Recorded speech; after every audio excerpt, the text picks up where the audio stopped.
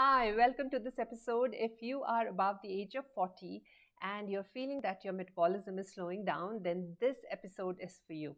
In this episode, I'm going to cover the different things you can do to boost your metabolism. So stay till the end of this episode. This is going to be super valuable for you.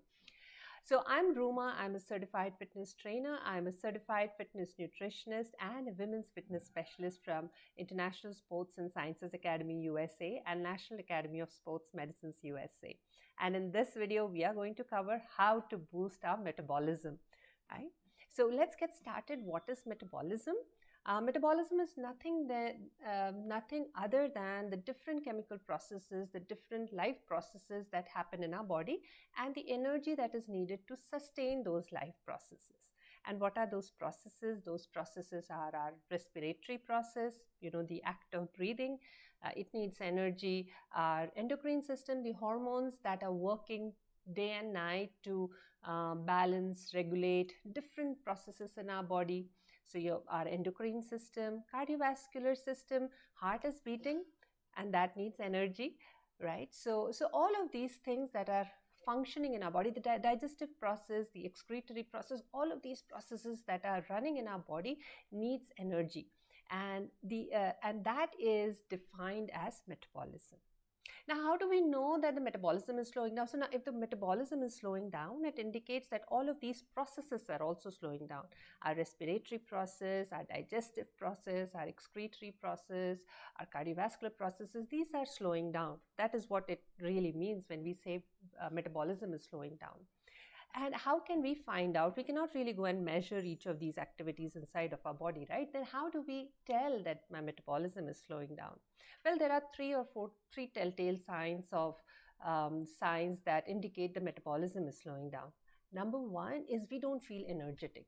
We may feel tired and fatigued by end of the day, and that could be, your metabolism slowing down.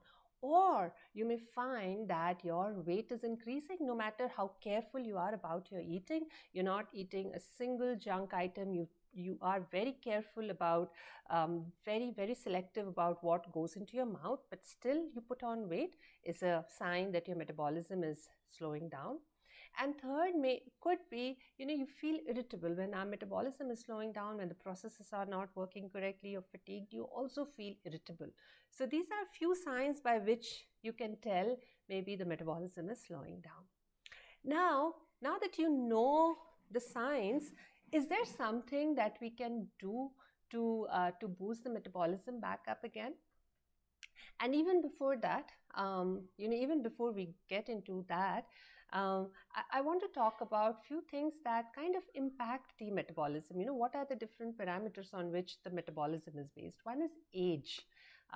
As we progress in age, our metabolism slows down. Especially, the moment you hit 40, you see that there is a lot of fatigue, there's tiredness, and that is not just because the body is slowing down, it is also because of the emotional and the social changes around us.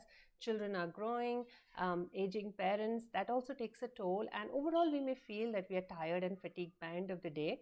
So age is definitely one parameter. Another parameter is gender. Women usually have lesser metabolism than men. So in women, we see this significant drop in metabolism after age, and that is directly related to the amount of muscle mass the women are carrying versus men. Women have lesser muscle mass. They have more fat mass, and men have more muscle mass.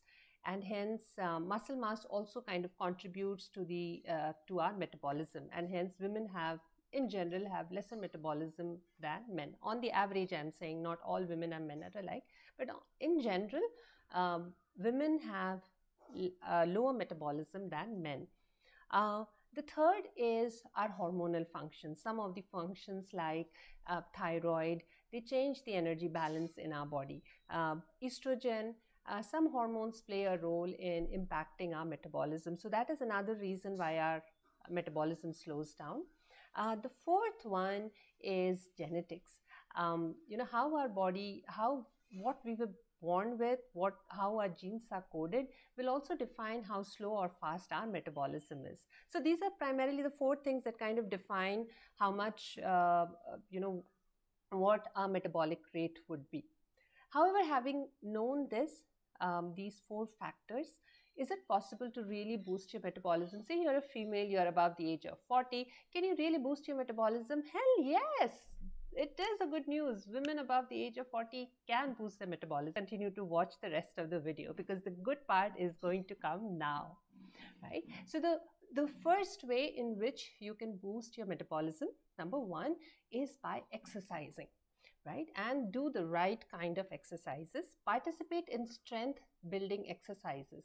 Strength is imparted by the muscles in our body, and if you increase your muscle mass, then your strength will increase, and so will your metabolism be. It takes your body much more energy to maintain the muscle mass, and hence your energy expenditure increases, and that results in increase in metabolism as well, right? So do strength training exercises.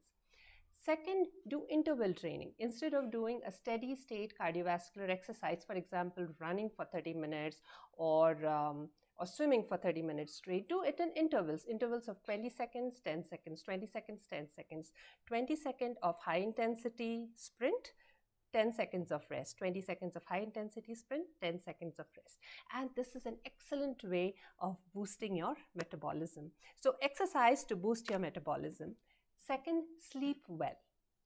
7 to 8 hours of sleep is very, very important for our body to run all the metabolic processes well, to keep all our hormones in balance and maintain a very good, well-oiled machine. Our body is a machine. If you look at it as a machine, then our job is to keep it well oiled, right? So sleep helps you in that process. The next one is hydration. Water is needed in all the metabolic processes in our body, right? So if you want your body to run well, all the metabolic processes to run well, then 2 to 3 liters of water is mandatory through the day. And for every hour of exercise that you do, add another 500 ml of water. So 2 to 3 liters of water plus 500 ml of water every hour of your exercise.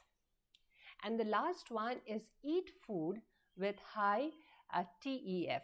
The TEF is thermic effect of food, and it is usually defined as the amount of energy the body uses to process the food, digest the food, and absorb the food in your body. And which are the food with high thermic effect of food, high TEF, which will help you in boosting your metabolism? And they would be chilies, the green chilies, the capsicums, all the green capsicum, the red capsicum, the yellow capsicum, then green tea and black coffee that has shown to boost your metabolism. Do not have coffee, do not overdo on coffee. Just once a day, black coffee is more than enough to boost your metabolism, because coffee has other negative effects in your body as well. Another is ginger. Ginger has, add ginger to your food. It will also help you in boosting metabolism. So the 4 strategies that you are going to use is exercise, strength training and interval training, sleep 7 to 8 hours a day, proper hydration, 2 to 3 liters of water plus 500 ml for every hour of workout. And the number 4 is have food with high TEF. Try this out and let me know if this helped you in boosting your metabolism. I hope you found this video valuable, and if you did, please do not forget to subscribe to our channel, because I am going to bring you more and more value every week. Until the next episode, stay fit, stay healthy, stay happy.